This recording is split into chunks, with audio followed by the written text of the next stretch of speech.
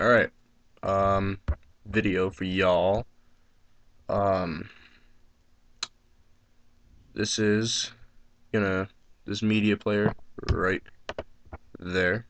This is the link I'm gonna be giving you. It's an MP3 player for your PlayStation Portable running on custom firmware, and this is the file I'm gonna have you download right here. And it's gonna be called Light MP3 200RC3. It's about a megabyte big, and what you're gonna do after downloading it is open it up. If you ain't got one of these extraction programs, what you're going to do is simply just take this and you're going to right click on it and extract files to your desktop, and that'll be that. But if you have an extraction program, great. So open that up, and inside this folder you're going to see a whole bunch of bogus. Basically, just check this out, make sure all this stuff is there. You got to pause the video, pause it, and go back to you see the Light MP3 folder. Alright, after that, you're going to take your PSP and put it in USB mode.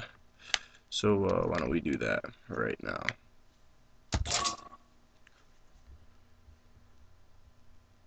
I don't care. So connect the PSP to USB mode, and autoplay should come up.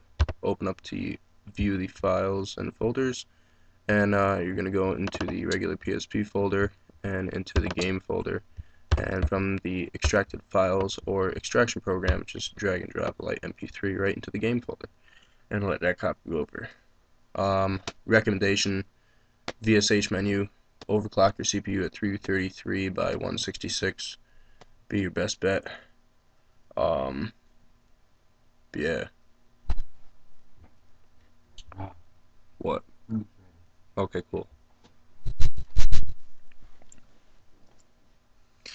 So let that copy over, and there you have it. And then all you gotta do is disconnect your PSP from USB mode, go over to the game, and you can open this Homebrew application. Now you have to be on custom firmware. Don't ask me questions why it don't work, because it's only gonna work if you're on custom firmware. If you're on official firmware and you want this to work, I'm sorry, it's not gonna work.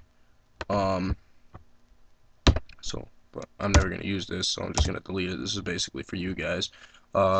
It's useful for sometimes some MP3 files don't work.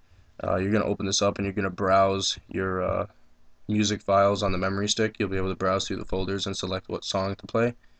And you can play M4A, MP3, and a lot of other audio formats with this Homebrew application. So other than that, that's about it, and enjoy the Homebrew app. I will have a link with the description next to this video.